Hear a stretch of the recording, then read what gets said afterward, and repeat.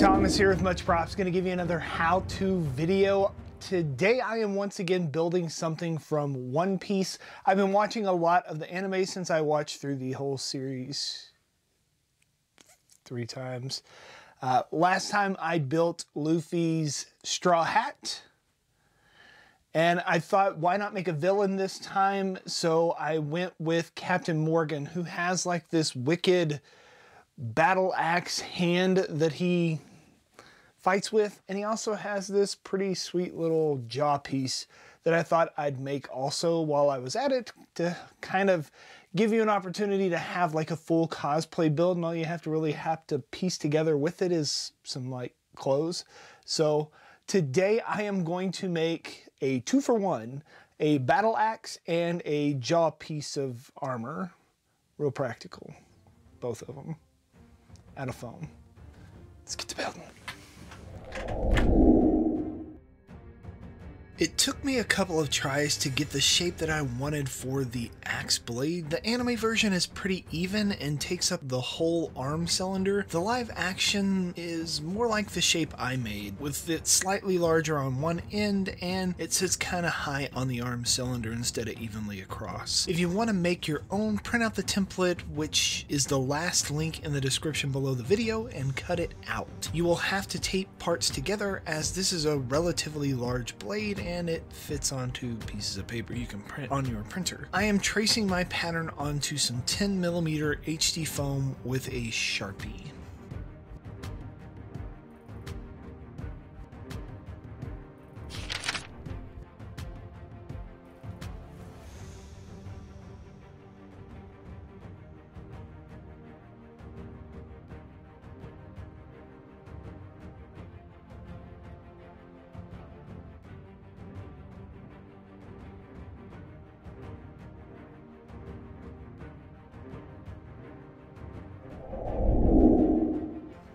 You'll notice that some of my pattern edges have a blue highlighted portion. On my template, this usually means that the edge needs a 45-degree angle cut inward. So you're cutting basically a wedge into the piece from the line. This will allow it to meet its other corresponding piece to make a nice 90-degree angle. I cut out all my parts with a pattern close by to use as a reference.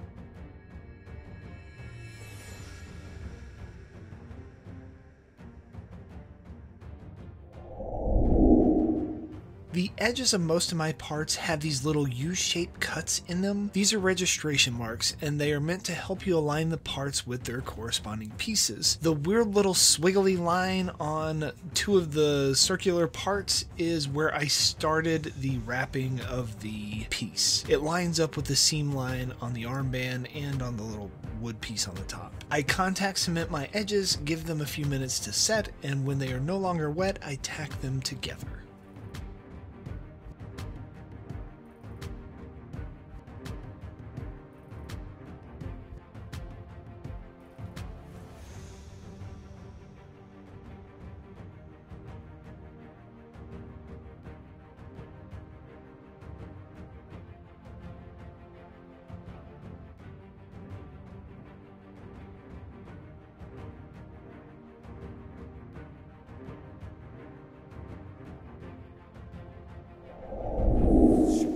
Before I glue my axe blade to the armband, I want to go ahead and make my sharpened edges. You could do this while you are cutting out the parts, or wait until it's glued up like I did in order to carve it. With a sharp box cutter, I work my way around the arch. Nothing has to be perfect here, as I can tidy it up with a rotary tool or use my belt sander outside. Once done, I glue the blade over the seam line to hide it just a little bit, or a lot of it.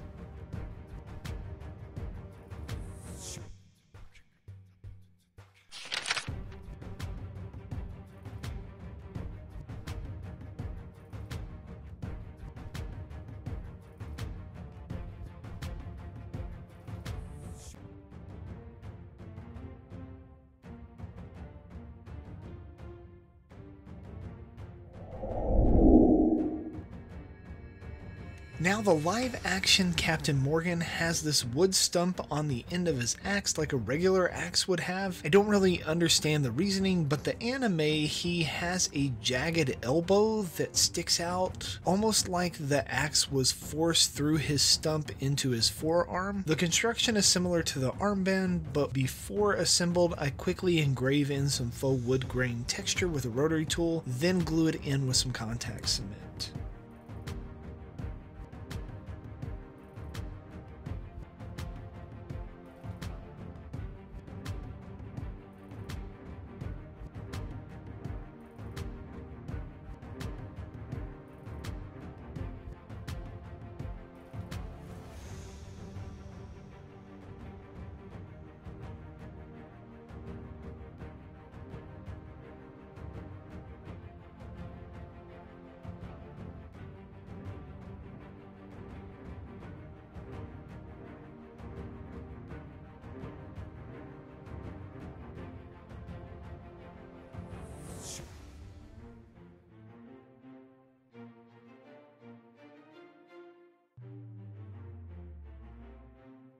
Before I stick it on the top, I wanted to add just a little bit more variations in my wood grain, so I took a hobby knife and cut a few slices a few millimeters deep. Then to open those cuts up, I hit the surface with a heat gun.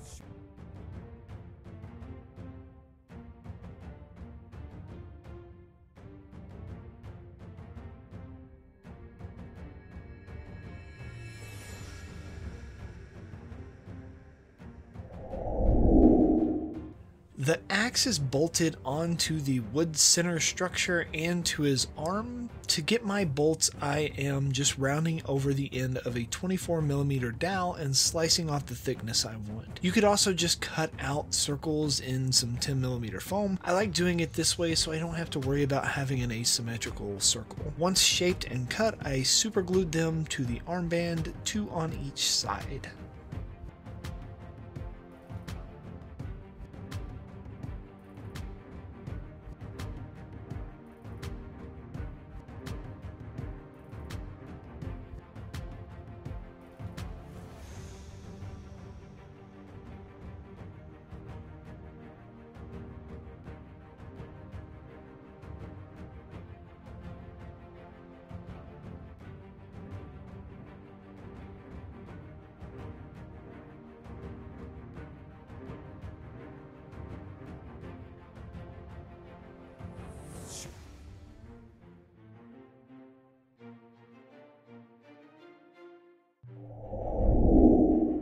In the live action, the surface of the axe and the armband have almost like a cast iron appearance to them, so in order to mimic that, I'm going to use a little Mod Podge before I plasti dip it. At first I used a sponge and then just kind of stippled it on, but quickly switched over to a chip brush. I put 2 or 3 layers to get the texture that I wanted and then set it aside to dry.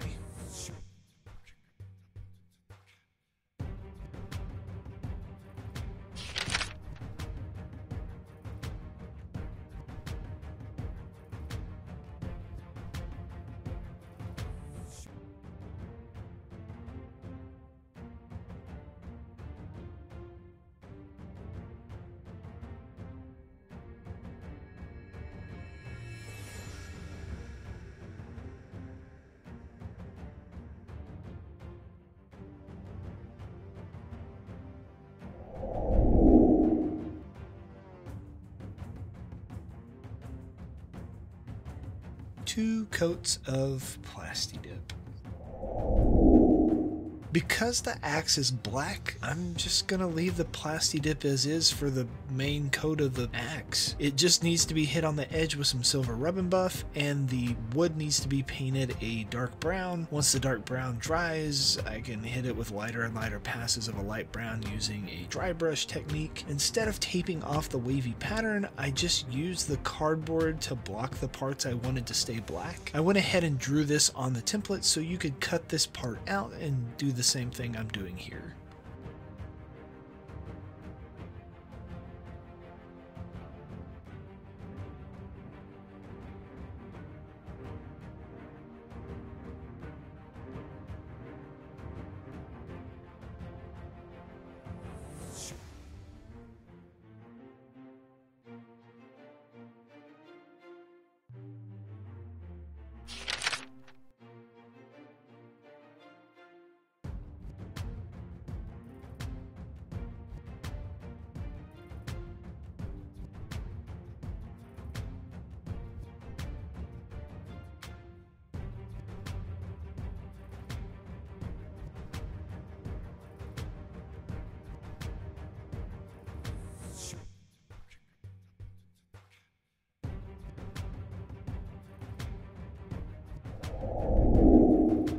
The axe build went relatively quick, so I thought it would be helpful to also include Captain Morgan's other iconic feature, his armored jaw. I templated out the pattern, which will also be attached in the description of the video, and I traced it onto some 4mm high density foam called What the Foam. You could probably also get away with covering it with Worbla or something else to make it more rigid if you needed to.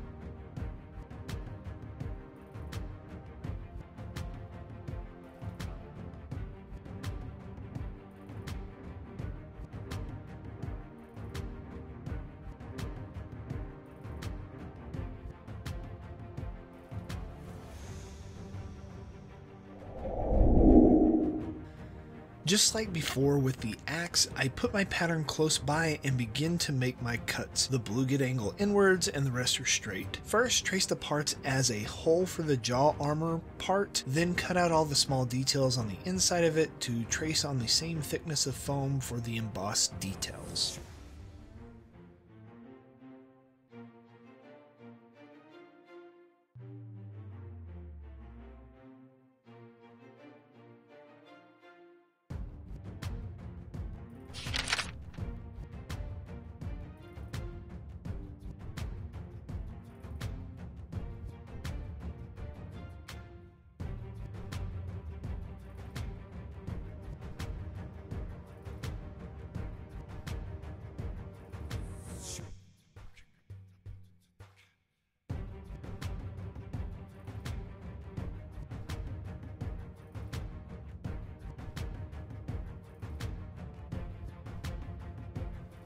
I rounded over most of my edges to soften them a bit and make them seem more wearer friendly. I guess with a metal jaw, it's hard for anyone to lay an effective uppercut on you. I totally think we should bring this into style as a cool accessory. Men with weak chins wouldn't have to grow beards to hide their lack of face. They could just extend it with some armor. It'd be pretty epic. This could also work for like a steampunky vibe if you wanted to.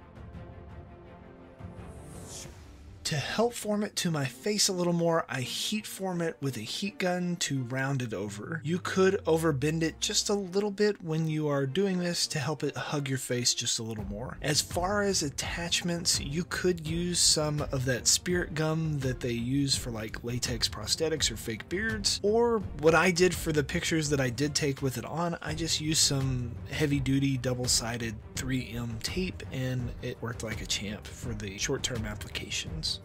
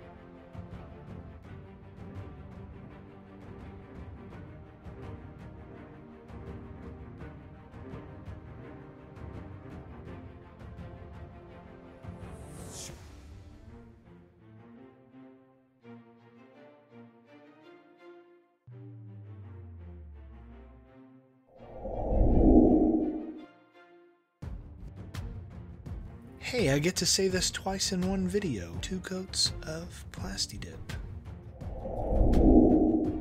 As the Plastidip dried, I touched it in a couple of spots to kind of add a bit of texture to mine to look a little more worn. This is definitely not canon, as the show one is like chromed out and shiny, and the ones on the anime just kind of look like a grayish metal. Using more of that silver rub and buff, I quickly cover the surface with a jagged chip brush. This thing's getting kind of worn out. It has real rust on it at this point.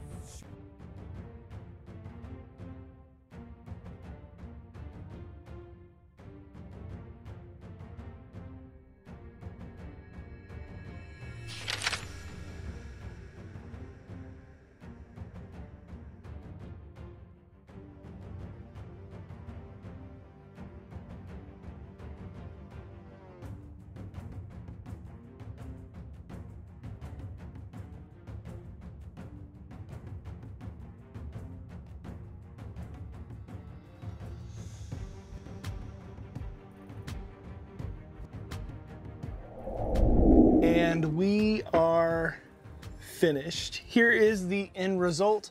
Overall, I think they turned out pretty well. Neither of them were very difficult to piece together. This one took me about a day and a half with figuring out the template and design and waiting on paint and all that stuff to dry. This took me 2 hours from start to finish. Templating it out, cutting it out, gluing it up, and painting it. It wasn't very hard at all. So you could definitely throw these 2 pieces together in a couple of days and have like a last minute Halloween potential costume to go with. All you have to do is piece together some like sailor costume to go over the top of it.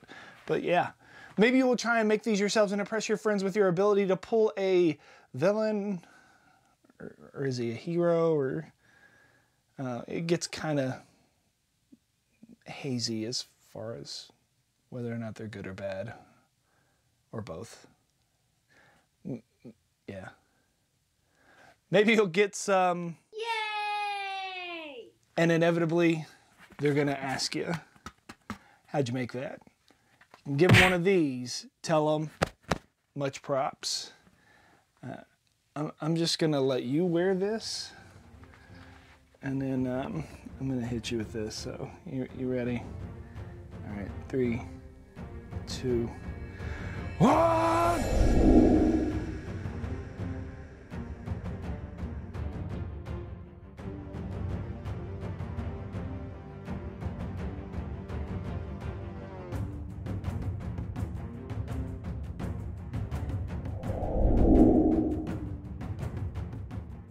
If you enjoy what I do here on YouTube and want to see more builds like this one, please consider joining these awesome people listed here with me over on my Patreon to build a bigger, better, more creative community together.